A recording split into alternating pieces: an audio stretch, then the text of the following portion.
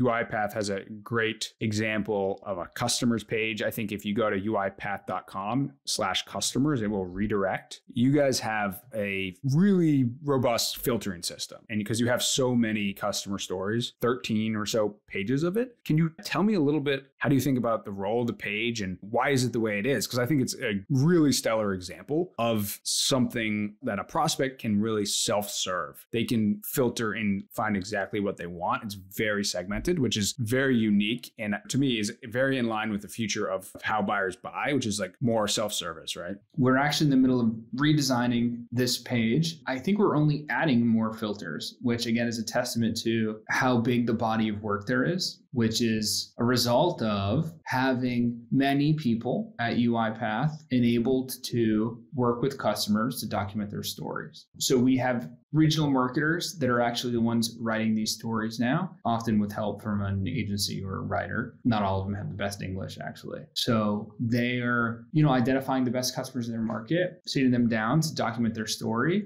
Sometimes they have them on a webinar and write the case study. And once ready, they are enabled to queue it up to get published inside of our resource center, which has a page dedicated to case studies. So the case study library does have filters for region. It has filters for products, because we have multiple products. It has filters for topics. Oh, and it will or does, I'm thinking more about the new design, have filters for industries and departments. So in total, we've got over maybe 200 case studies. That's a lot. If someone like a salesperson or a marketer is not going to spoon feed you the ones that are most relevant to you, how can we make it easy for someone to find them themselves? And so we've looked at different dimensions that are aligned to our go-to-market motions, and we've enabled people to explore all content, or at least these case studies in particular, on those dimensions.